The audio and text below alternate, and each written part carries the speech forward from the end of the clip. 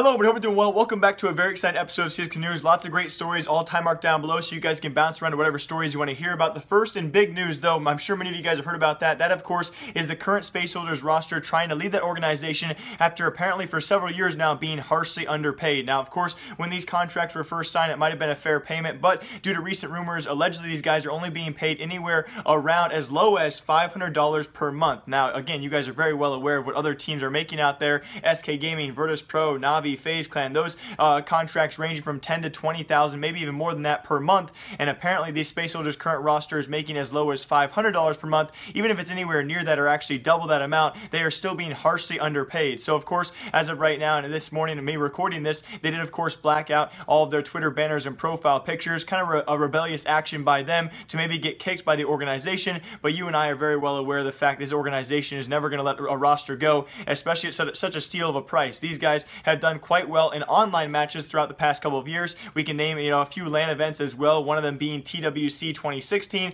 That prize pool money will not be paid out. Actually, a rumor did come out as well as an article about TWC 2016. Their sponsor was Azubu TV. The prize pool winnings of that tournament were not paid out to pretty much any team out there. So this is not just a case of Space Soldiers not paying their players. That's a case of the actual tournament itself, TWC, not paying anyone else out there. But we do not know the details of other big event wins. I know one for sure was actually WESG 2017, where Space Soldiers came away with the second place finish and $300,000. Now, no one knows how the contracts work out there. If they did get paid that prize pool money, we certainly hope so. But alongside that, even then, with their salaries being so low, if these guys are not winning any matches on LAN or online, they're certainly not making enough to live by. So you can understand as of right now where they've come to be with this organization for several years, one of CSGO's most longest active standing rosters, and them being 6 members strong. They do have one of their newer members known as Despy because he is actually their one player with a US visa, so they need him as a stand-in whenever one of their players does not have visas worked out. But on top of that, you can understand for several years now these players making so little as to why they'd finally crack right now several years later and demand possibly more money.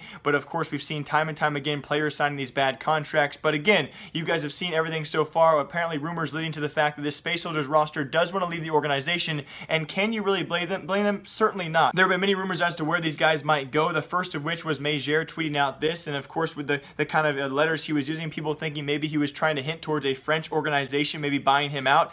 And I don't even want to get that started because the French shuffle being underway. I'll talk about that in a bit here. Who knows what organization could buy these guys out? Plenty of them actually do have the money to do so. G2, MVS being the first ones at the top of your head. LDLC probably not likely, but of course 3D Max also coming back into the mix. They might have the money to do so. But again, you have to understand these Space Soldiers, this current roster being not only 5 members, actually 6 members alongside a coach, that's a huge buyout alongside also an ESL Pro League spot, and most importantly, also a major spot. This could be a record-breaking buyout. If an organization takes a risk at buying these guys out, it's going to be a huge sum of money. Now, also further rumors out there could be not necessarily a French organization, but also maybe a Turkish football club. I think it's actually Fenerbahce. I could have mispronounced that entirely, but apparently the Space Soldiers editor also tweeted out a picture of that team logo. So as of right now, the rumors do state, and many of you are well aware, I don't think it's a rumor right now, it's pretty much confirmed, this current roster does want to leave the Space Soldiers organization. The only question as to what the rumor is going to lead to and where these guys do want to go, will it be a Turkish football club? Will it be a French organization? I think all of us can agree. We hope it's somewhere besides this Turkish organization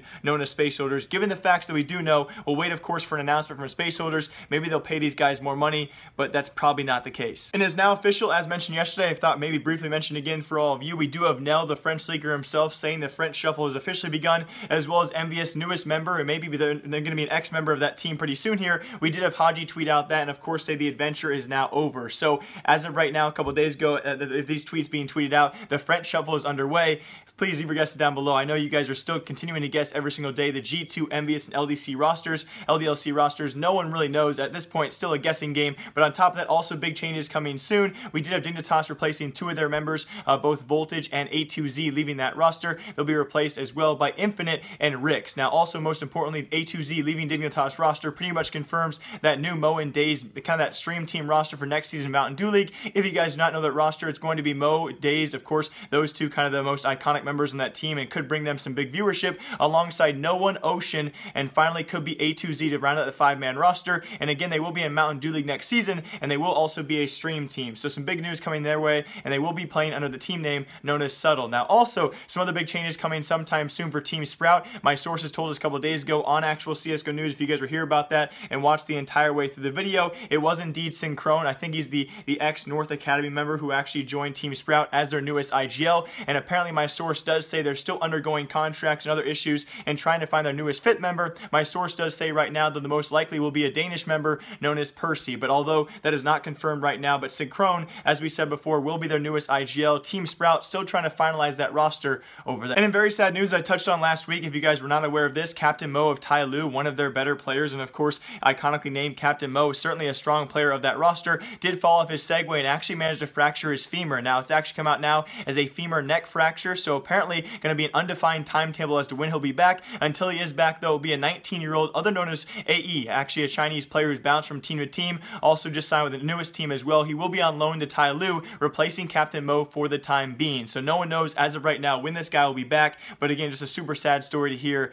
This guy was on a Segway and now he's not going to be playing CSGO for what could be quite a long time. Now also, lastly, for roster changes, as expected and actually leaked out there by, I believe by Flickshot or Decay, it was actually NRG replacing their coach known as Imi with otherwise known as the ex-Optic coach, who took no time at all finding this new role. That is Imapet. So of course, formerly of ex-Optic, formerly before that, and had many North American stints. He will continue his run in North America for Team NRG, who are currently on the rise. Had a great ESL Pro League season, not so much in the finals wise, but still a great team for him to join, and it took him no time at all. Well, definitely really excited to see where he can take that roster. And also in huge CSGO news, but just in general in esports news. Now, I cannot give Fortnite enough credit. I know a lot of you guys are fans of it, but probably some of you and quite a bit of you are actually not fans of it. I don't really blame for all of you guys who hate on the game because it's taken over the entire esports world. It seems that every YouTuber, every streamer is now streaming or playing Fortnite at some level, and it does get a bit tiring to see, but you cannot really discredit these guys when it comes to listening to the community and making great updates, and I do have to give them more credit as well and shout them out because it does involve CSGO. We'll get into that in a little bit here, but Epic Games, of course, the owner and operator of Fortnite, have now announced a $100 million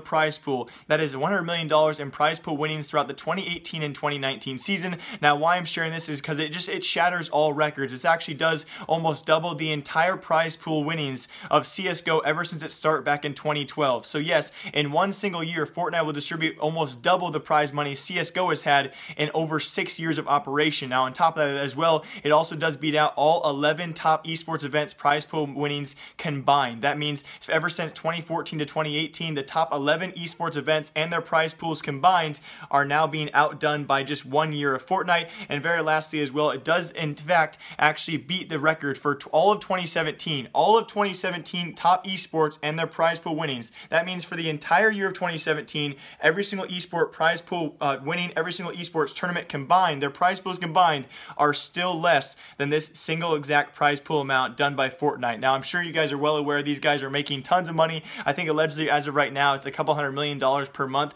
in skin sales. Now, that number could harshly be inflated, but nonetheless, putting $100 million into prize pool winnings and of course to make Fortnite into an official esport is going to be a shocking thing to see, and props to Epic Games. They are doing it and infamously well. I don't really blame the thing. There was kind of two sides of the fence there. People saying, wow, Fortnite can fork up $100 million in 1 year, but CSGO, their largest major, is just over $1 million.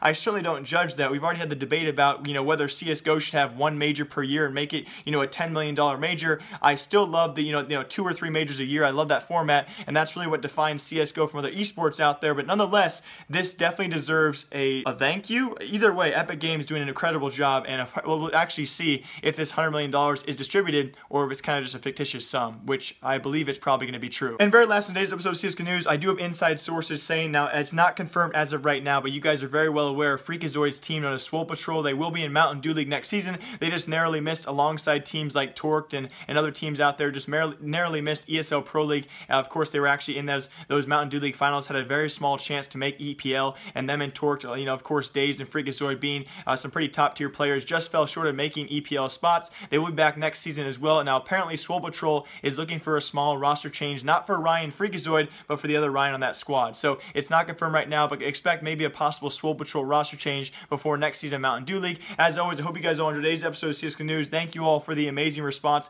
on my last 2 episodes. You guys are absolutely insane. Expect either a double upload later today or tomorrow morning as well. So thank you all for watching. And also, the next video should be a dedicated video all about, of course, the Fierce Tiger and Vici Gaming situation. Have some great videos for all of you, some great updates on the whole Chinese situation, and just the corruption over there is absolutely absolutely insane. And if this is my last video, or if that's my last video ever made, then you know the Chinese mafia probably took me down.